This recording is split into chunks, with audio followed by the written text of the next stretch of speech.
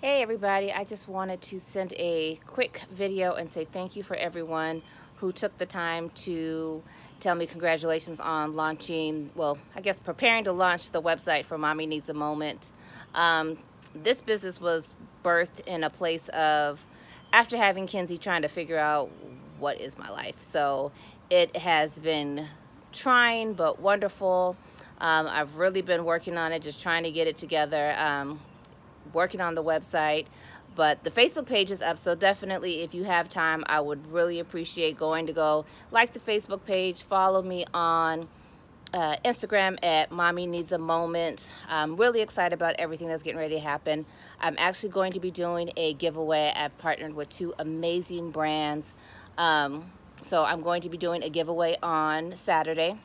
We'll be launching it, and I'm going to be putting that information up on Saturday, and we're going to run that through Tuesday. So I just want to send a quick video that says thank you from the bottom of my heart for supporting me in this endeavor. On the website there's going to be great products that I'm going to be selling, partners that we're going to be working with, so definitely look out for that, and look out for the promotion that's going to be happening on Saturday and over the weekend. I hope that y'all are out there buying your mom a Mother's Day gift, because that's important.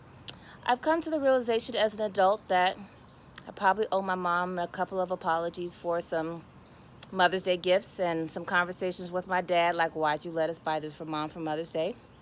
Because, yeah, there's some stuff you just shouldn't buy your mom for Mother's Day, and you really should think about what you buy your mother for Mother's Day. Don't buy your mom a stuffed animal. Don't do it. Yeah. I was in Walmart, and I was looking at some of the stuff, and I was like, you shouldn't buy this for your mom for Mother's Day. So I'm going to be doing the top 10 things you should not buy your mother for Mother's Day.